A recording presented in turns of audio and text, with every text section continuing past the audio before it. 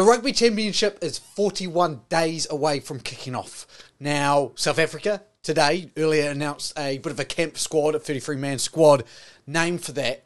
And I thought here at the Sports Booth, what we should do is look into a way to improve the Rugby Championship. Now, obviously, the Rugby Championship came from the back end of the Tri-Nations, competed between the Springboks, the Wallabies and the All Blacks. Three great rivals. We then included Argentina with the growth of Argentina and their performances, a well-deserved addition to the Rugby Championship. So we went from the Tri-Nations, and instead of calling it something stupid like the Quad Nations, they decided it was the Rugby Championship. Now today, what I'm going to try and convince you, all the good people of the Sports Booth team, is that the Rugby Championship should again expand, and we should have a Southern Hemisphere Six Nations. Now, you're probably thinking, look, we've expanded in recent times. Has the addition of Argentina been worth it? Do we need a Six Nations? Have we got Six Nations good enough to be in a Six Nation pool, a Six Nation tournament? My answer today is yes. Yes, it is. And I'm going to run you through. I'm going to look at what Six Nations over in the Northern Hemisphere do, how they do it, how their kind of second division works, and how we could potentially have a promotion-relegation in two tournaments going at one time, to really grow the sport and make the international part of the calendar really beneficial. So to start off with, the Six Nations in the Southern Hemisphere, the teams involved. We're going to have the All Blacks, the Springboks, the Aussies, and the Argentinians. All four stay in the tournament.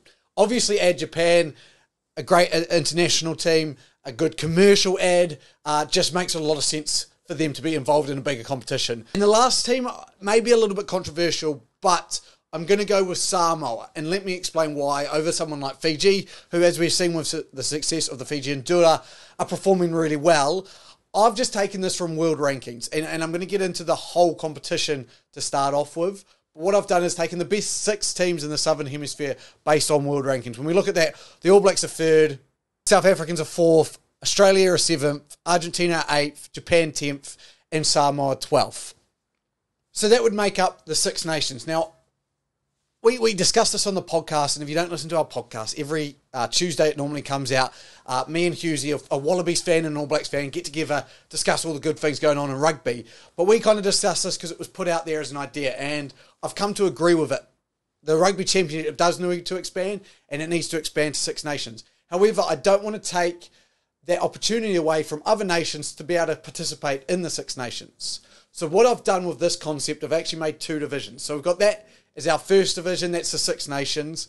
And then we've got Division 2, you could call it the Championship, you could call it whatever you want. I've gone with Division 2 to keep it simple. Again, all I'm doing is taking the next six highest ranked Southern Hemisphere teams. Now, again, Southern Hemisphere, I know Japan, but just teams that are close in proximity, and it makes sense that we play in this tournament. So I've got Fiji at 7th, ranked 13th overall, Tonga at 15th overall ranked, Uruguay, who are ranked 17th, Namibia, that are ranked 21st, Chile, who are ranked 22nd, and Hong Kong, who are ranked 24th. So the way I would do it is you have the Six Nations, and then you have this second division Six Nations occurring at well. Now, I understand the expenses of like a Fiji travelling all the way to Chile, how that would all take place and how it would work. I'm not 100% sure. I did think maybe you could split this into 2 free divisions and go like Fiji, Tonga, and Hong Kong play in one group, and then Uruguay, Chile, and Namibia play in like another group, and then the winners battle off. But basically what I want is to give these six teams an opportunity to qualify for the Six Nations. So what I'd be doing is you'd have the Six Nations, say, based on rankings now, the All Blacks went ahead and won it, and Samoa finished last. Say, based on rankings again, Fiji won the second division tournament. Fiji would play Samoa in a playoff game. If Fiji win, they are now in the first division, the Six Nations, whereas Samoa is now in the second division. However, how does this compare to the Six Nations in the Northern Hemisphere at the moment? Now, I looked at their world rankings and taking it from, the Six Nations currently, we have Ireland 1, France 2, Scotland 5, England 6, Wales 9, and Italy 14. So if you add up all of the Southern Hemisphere Six Nations rankings, you end up with a total of 44, so an average ranking of 7.333 recurring.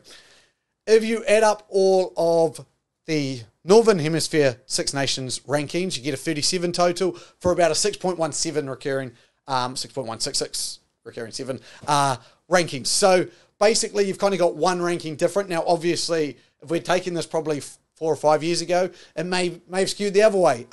So it's not like it's a vastly superior comp or anything like that. Very similar comps. The way the Northern Hemisphere do theirs, they obviously don't have a relegation, but there's a lot of questions around should they, especially with the way Georgia's performing at the moment. So at the moment, they do like 2-4 pools in the championship, and then they do like a competition. I've kind of just said, look, imagine if they just did it the way I've set it up and they had a secondary Six Nations. They'd have Georgia, who are ranked 11th, Portugal, who are 16th, Romania 19th, Spain 20th, Netherlands 26th, and Belgium 29th. So if that was their championship, you know, those rankings actually add up to be an average ranking of 20, whereas the one I did with the Southern Hemisphere Second Division is an average ranking of 8.67 recurring. So you've actually got a better, higher ranked second div in the Southern Hemisphere than you do in Europe. Now, obviously, a lot easier for those teams to travel, to get to the games.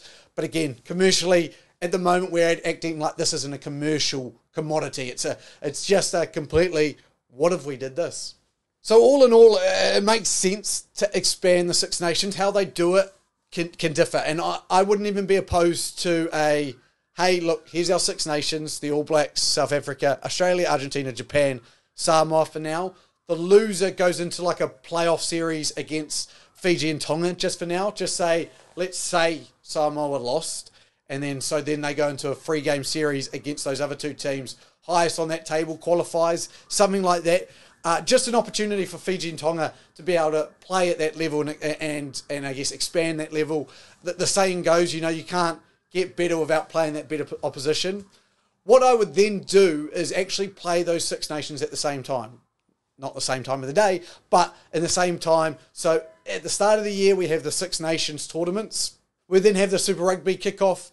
After Super Rugby finishes, we go into those mid-year tests, you know, over the Lion series or whatever they've got. I know World Rugby's got something planned at the moment with all the teams playing again together. And then you've got, for New Zealand, the NPC, for Australia and stuff, looking at something else.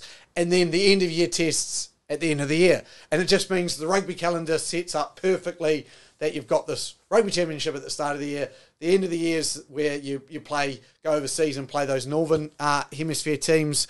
I do like the idea, and Husey came up with this on the podcast, that the winner of the Southern Hemisphere and the winner of the Northern Hemisphere play off in a one-game series, just a one-off. You know, one year that someone in the Northern Hemisphere hosts it, then Southern Hemisphere, Northern Hemisphere, just as a game, again, completely commercial, but I think it adds value, and as Husey said, you put a cup name on it, you get it sponsored, all of a sudden it's, you know, the TikTok Cup, which is run and hosted and all over TikTok, and you've got these two fantastic teams. So a good example would have been the All Blacks versus against Ireland. I know they'd already played the series, but with the series, especially the series potentially leaving us in that new mid-year tournament happening and mid-year, I guess, competition, it makes a lot of sense to then now give these teams a chance to be also part of our local game and talent. So, yeah, I would love to hear your opinion on if the Rugby Championship should keep expanding. I think it's just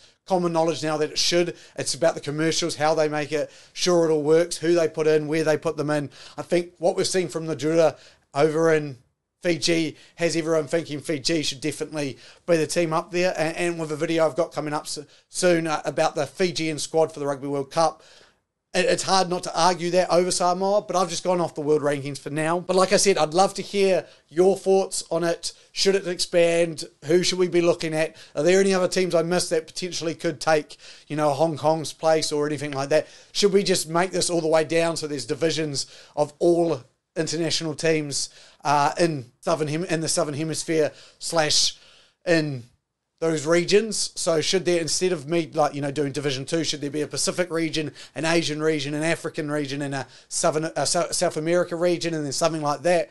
Let me know your thoughts. As always, if you like these videos, please subscribe. It helps a lot. And let us know anything else you want us to do. For now, thank you for joining me. I've been Luke from the Sports Booth. We will see you later.